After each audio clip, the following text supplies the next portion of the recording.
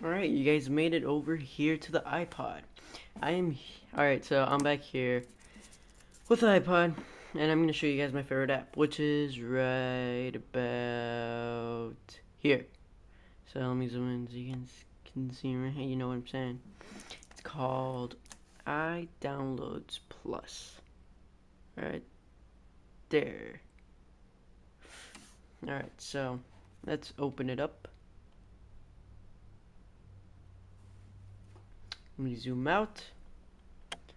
Alright, and move this a little bit more back. So, what Downloads Plus is, it lets you download free stuff. Well, free music.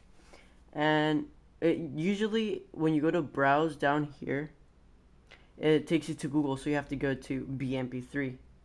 Right there, bmp3.com. And you type in an artist, song, whatever. And then it should say, like, the name of the artist. And then in blue, it should say, like, the name of it. So you click it, and then it takes you to this page. You enter that code. Here, I'll enter it. Exactly how you see it.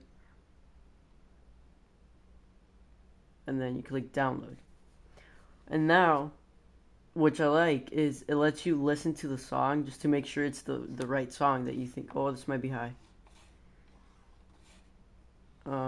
It lets you hear the song before you actually download it, which is, I think it's really good.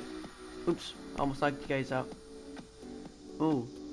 Alright, so, I don't know if you guys can hear that, but yeah.